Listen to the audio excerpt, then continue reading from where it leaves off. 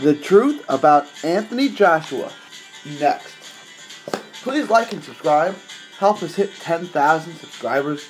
Share on all forms of social media. Please leave us a comment. Welcome, welcome, welcome. Welcome to another episode of Tuesday Night Fights. Boy, is there a lot to get into. A lot going on with Anthony Joshua. Rumors are flying all over the place. He had a panic attack. He got knocked out in sparring by Joey Dworko, and his dad wanted him to pull out of the fight. They're going to have a rematch in Mexico. AJ's not going to take a rematch. Let's take a look at some of this. Let's take a look at first at what we know. Here's what we know. Anthony Joshua is the former unified heavyweight champion of the world. And he got destroyed by the Destroyer, by a fringe contender, Andy Ruiz, who is a heck of a lot better than y'all and me all thought. That's for sure. He wasn't caught cold. Ruiz didn't catch lightning in a bottle. He hurt AJ in the third and outboxed him badly until finishing him in the seventh. He was knocked down a total of 4 times and was out of his league from the midpoint of the third round on. I mean, let's be real. He was outboxed every round from the middle of the third on. Since after Ruiz got to the seat of his got up off the seat of his pants and to his feet, he outboxed AJ. Clearly outboxed him. At points, outboxed him badly. That's what we know. Okay? Everything I said there is what we know. Here's what I think. AJ is going to have an incredibly difficult time getting back to the top of the mountain. That's for sure. The heavyweight division is really shaping up. And he would have fits with any of the guys near the top. He couldn't handle the speed of Andy Ruiz. Could you imagine what the speed and movement of Usyk would do to him? I mean, forget about it. Fury would outbox him so badly. You're telling me Wilder wouldn't connect on that sloppy defense? That hole-filled, messy defense of Anthony Joshua? I mean, he couldn't get out of the way of Ruiz's shots. Wilder, it only takes one. You know, Wilder says, and he says it so well, they need to be perfect for all 12 rounds. I only need to be perfect for 2 seconds, meaning he only needs to land one shot. You're telling me he wouldn't connect with that right hand on Anthony Joshua's messy defense? Of course he would. He's going to have problems with all these guys.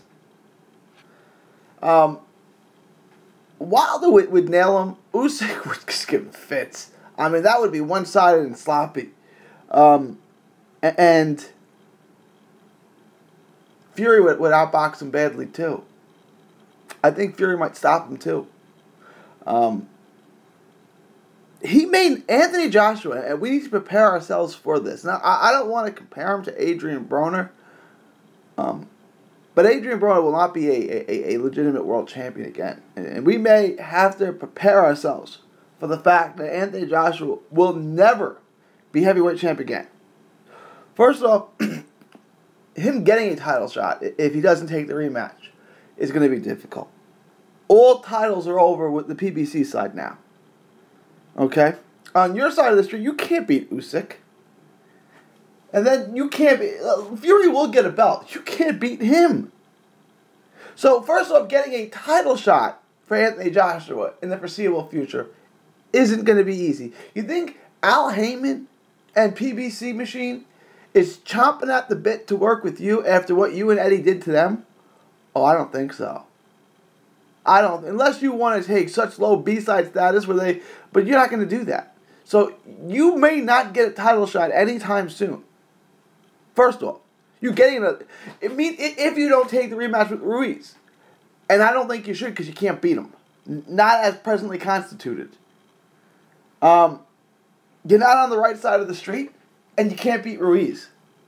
First off, Luis Ortiz, Kwanaki, Fury, Dillian White, Pulev will all get title shots before Anthony Joshua, if Anthony Joshua doesn't take the rematch, which he shouldn't. Okay? Because he's not going to win. And then there's real problems. He can't beat Andy Ruiz, not unless he makes major wholesale changes. So all those guys, Pulev, White, Ortiz, Kwanaki, they're all getting time. Pulev's going to get his mandatory call. White's going to get his mandatory call. Fury's going to get a shot with Wilder. And they'll have Fury fight Ortiz and Kwanaki, and then Ortiz is fighting Wilder. So they'll have Kwanaki fight Ruiz, and they'll keep it on the PBC side like they do. Do you see Terence Crawford getting a shot? Terence Crawford's the best fighter in the world. Do you see Al Heyman throwing Terence Crawford in the ring with Errol Spence or Keith Thurman or Jerome Porter? No.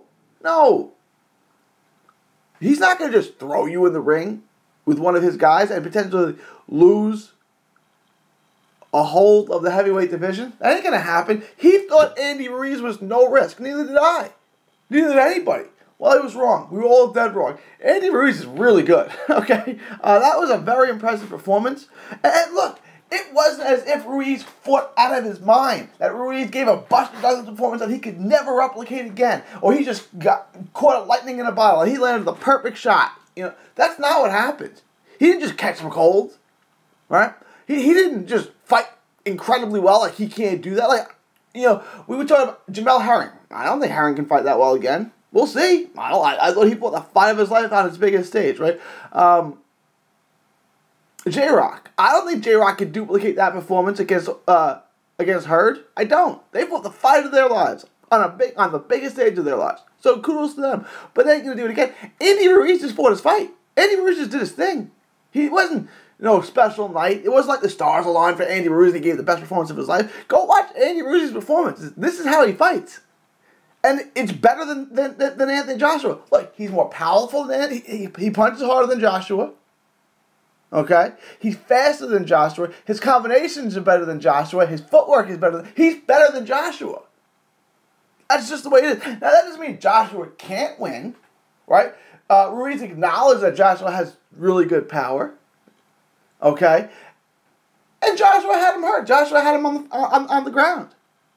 So, I'm not saying it's impossible for Joshua, but if I was a betting man, if this rematch were to happen next November like they're talking about, I would pick Andy Ruiz. And I don't see an argument for how you'd pick Joshua. He could catch him. And I want to talk to you this. I got into a big debate a while back with Matt Hunter, Mixed Combat Radio. Mixed Combat Radio. He's got an awesome podcast. Check it out. MCR. But I was saying that the heavyweights, even the ones like Joey Dworka, which we'll get into, who don't have this pristine, shiny knockout percentage, still have power and can still knock you out and still change the fight with any one punch at any time. And they do, right? So Joshua could knock out Ruiz. It could happen. I just wouldn't bet on it. Ruiz is better. I'd pick Ruiz. Ruiz is better. Ruiz hits harder. I'd pick Ruiz. Now, that doesn't mean Joshua can't land that shot. Of course he can. But he can't outbox Andy Ruiz. We need to accept that. When was the last time, really, Anthony Joshua impressed you? Yeah, the Povetkin. Okay, good. Besides that, though, did he impress you against Parker? No. Did he impress you against Carlos Takam? No. Did he impress you when he almost got knocked out by a 41-year-old Vlad Klitschko who was coming off getting schooled by Tyson Fury and a 2-year layoff? Was that impressive? No, you better not say that was impressive. That was not impressive. That was his first step backwards, and he hasn't really impressed since then. So, there's this kind of, when did he impress you? Charles Martin and Povetkin. Okay?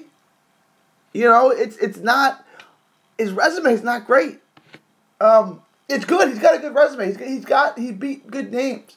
But it's not like he's looked super impressive against these guys. This should, in retrospect, hindsight, we should have saw this coming. In reality, Anthony Joshua's got a lot to work on. Let's get into the rumors, though. Did he have a panic attack? I don't know. I wanted to give my personal story. I have epilepsy. I have seizures. They were originally diagnosed as panic attacks. My seizures, my epilepsy, it's called post-traumatic epilepsy, which means it's caused from trauma to the head from years of boxing. They originally diagnosed it as panic attacks, because all the symptoms were the same. I just had 3 kids. They thought it was panic attacks. made sense. They gave me a bunch of medicines, antidepressants, Zoloft, things like that. It didn't stop the seizures at all. So they realized it wasn't panic attacks. They sent me in to a neurologist who diagnosed me with epilepsy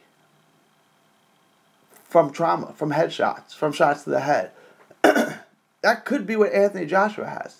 I'm not a doctor, so don't take my word for it. I'm just saying I was diagnosed with panic attacks, and it wasn't panic attacks. It was seizures. But all the symptoms were the same. It could be that. Or it could be panic attacks, which does not make him a weak person. Or you have to understand that panic attacks is a neurological disorder. It doesn't mean he's a sissy or anything like that. He's in a sport where he gets punched in the head. There could be neurological impacts that cause panic attacks, right? Like blows to the head trauma can cause these things. They can cause neurological irregularities, which this may be. So maybe he does have panic attacks. So that could be something that can be treated. Or maybe it has nothing to do with it. Maybe it's I don't know, right? But something probably happened. And I want to get into Joey Dworko too. His dad came out and said Joey Dworko knocked him out. Do I think Dworko knocked him out face down? No. Do I think he, Marquez, knocked him out like Marquez did to Pacquiao? No. Do I think Dworko dropped him? Joshua got up. McCracken or whoever looked at Anthony Joshua said, that's enough. No more sparring today. You get yourself together. You got to fight in a week or 10 days, whatever it was. Yeah, that's probably what happened. Dworko probably. And again, heavyweights can crack. Anthony's defense is sloppy, so why does it surprise people that a 250-pound legit Dworko's not a top 10 guy or a top 20 guy, but Dworko's a skilled fighter, and he hit you with a big shot, and you went down. Why would that surprise anyone? Joshua's defense was clearly sloppy, so I don't see why that would surprise anyone. Heavyweights can crack. All of them. You're 250 pounds and a professional world-class fighter, you can crack. That's it. So yeah, that probably happened. Will they take a rematch? Well, Andy Ruiz wants it in Mexico now, and Joshua wants it in the UK. I guess the promoters, lawyers, whatever, they're going to figure that out. Anthony Joshua should not take the rematch because he can't win it. Not now. He needs to go back to the drawing board. He has so much he needs to work on.